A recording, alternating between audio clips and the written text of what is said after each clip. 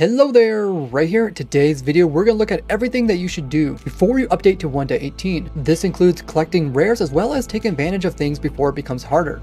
The first one we're going to take a look at is the big drip leaf. In 1.17, you can place this plant on whatever type of block you want to, as long as it has a full square top surface. In 1.18, this all changes, so now you can only place it on these type of blocks, and any other type of block is just not possible. That means if you went ahead and placed down some drip leaf on top of any other type of block prior to updating to 1.18, you just got yourself a new type of rare block, and you're still able to use the old drip leaf as well as waterlog it, as long as you don't update the bottom block. So this is an easy rare to get. Let's take a look at the next one. The next one is fairly easy to get. That is getting these special budded amethyst blocks above Y level 40. That's because geodes in 1.17 can form anywhere between Y level 70 all the way down to the bottom of the world. That's because in 1.18 they changed it so that amethyst will only spawn from the bottom of the world up to Y level 30. So there's now 40 blocks where they used to spawn, but no longer. Now they added this change in to prevent players from easily finding geodes just by flying over top of oceans. Although if you do fly over top of a deep ocean with night vision on, you can still find the very tops of some of these. That's because the bottom of it spawns at Y level 30, but then it takes about 10 blocks to fit it in, so it can go up into the Y level 40. So when you're 1.17, make sure to find one that at least starts at Y level 40 or above. Then when you upgrade it, these bud locations will be considered a rare block, as they cannot be picked up or moved. So wherever the game places them, that's where they'll stay. This is especially cool to show your friends if you can get the geode to kind of pop out of the ground.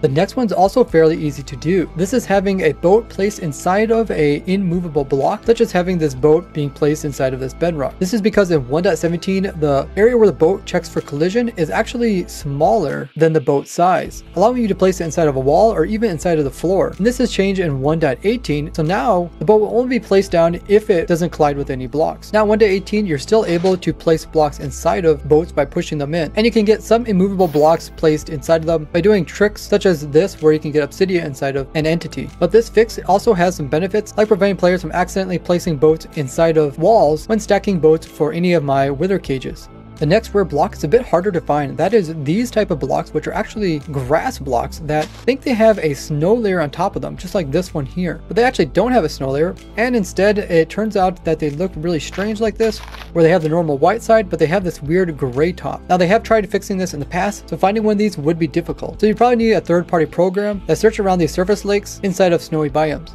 This next rare is a bit harder to find. That is having different floating vegetation over top of these water lakes. That is because in 1.18 they fixed this.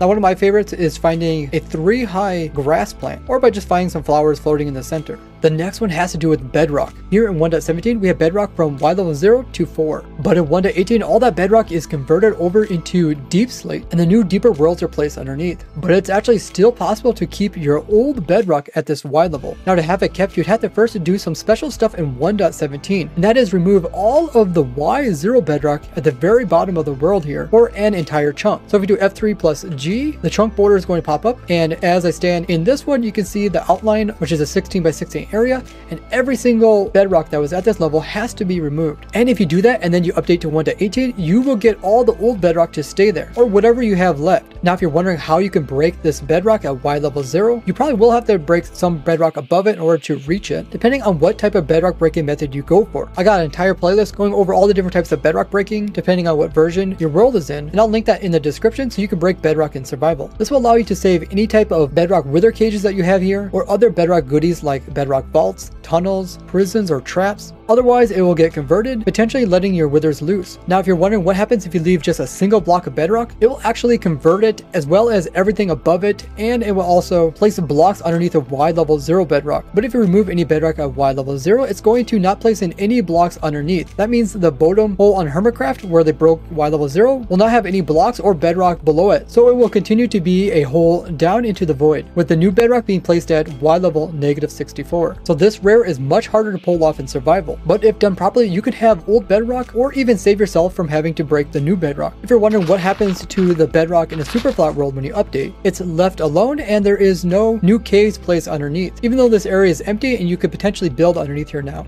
Next, we're taking a look at things that you cannot keep for 1.18, but you might want to take advantage of while you're still in 1.17. So make sure you're subscribed, as I'm always discovering new things and sharing them here. The first one being that you can x-ray through the ground in survival by pushing blocks on top of you while you're standing inside of a composter or a cauldron. go ahead and flick this lever, you can see that I'm able to see through the ground and see some caves in the area. Now since like version 1.8, they really reduced the amount of caves you can actually see when you're in survival compared to if you're in spectator. But depending on where you put this composter, you can use this to find caves that you need to light up in order to have your mob farm be more efficient. Or maybe you're just looking for some geodes. Now performing this in 1.18 will just let you see the inside of the composter.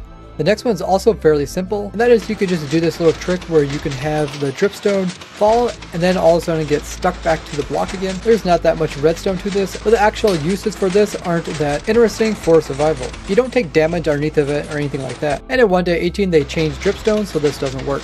Another easy thing that gets a bit harder is my easy wither killer using dripstone. It becomes a little bit more difficult in 1.18, but I found a fix by using a hopper and some lava. I covered all those details in this video here, which I'll link down below, and you can check out at the end of the video. Next is the change that they did with how mobs spawn among light levels. Now in 1.17, you could get zombies to spawn in light levels of 7, meaning like this corner over here could produce a zombie even though you have a torch in the center.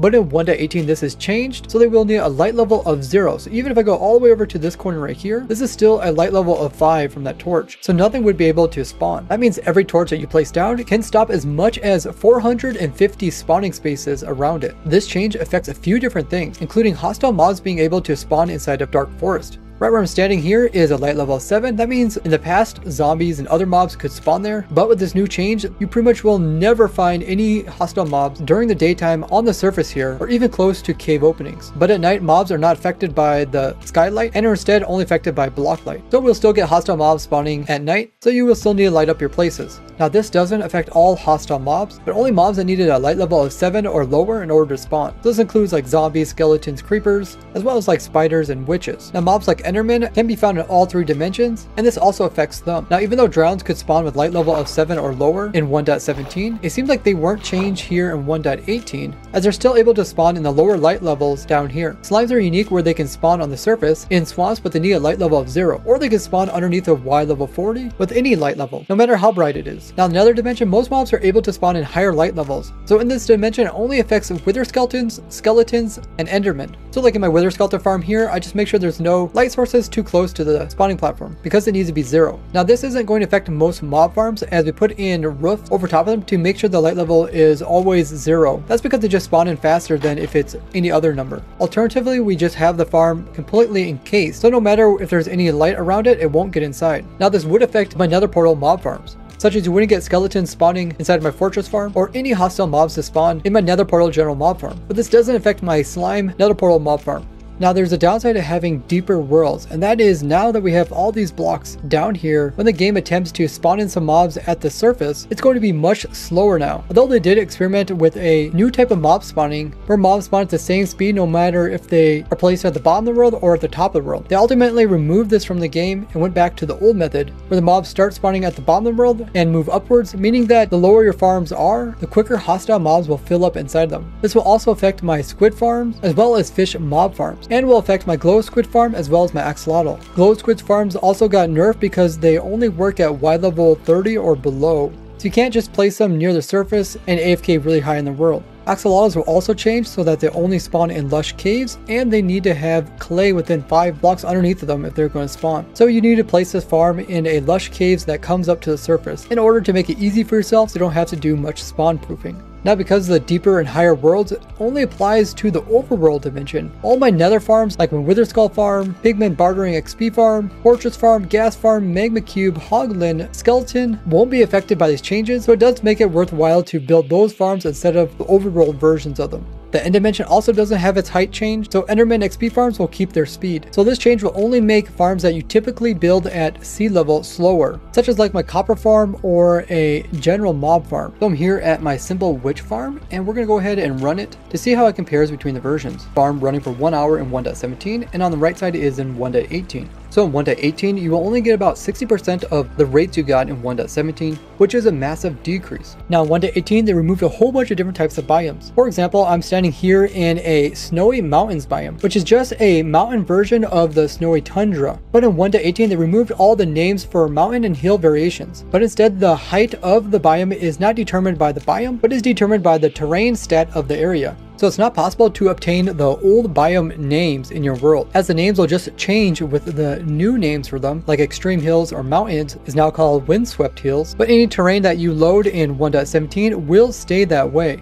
Now when you do upgrade your world, it's going to try to keep the biomes the same, going all the way down into the new areas underneath the Y level 0. The rivers will continue all the way down to the bottom of the world, and if this was a slime chunk, it would start at Y level 40 and go all the way down to the negative 64. But there is a couple exceptions. Let's say you have a desert biome here, and you go ahead and you upgrade your world, and it adds in all these new deep slate chunks underneath. Let's say you used to have a farm at the bottom of the world, but now that they increase the world depth, you decide that you want to bring your farm down and place it at the very bottom. But with these new chunks down here, we can actually get new types of biomes, being the dripstone as well as the lush caves. So even though it was a desert above, if we go into one of these places, it's actually a lush cave biome, which could actually break your farm if you try to bring it down, such as husks don't spawn inside that biome.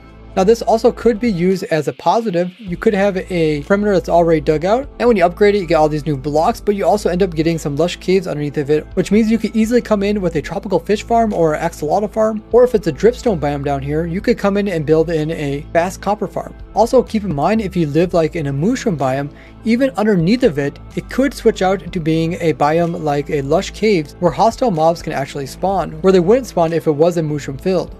Now the new simulation distance has some interesting effects, but I'll cover most of them in a different video.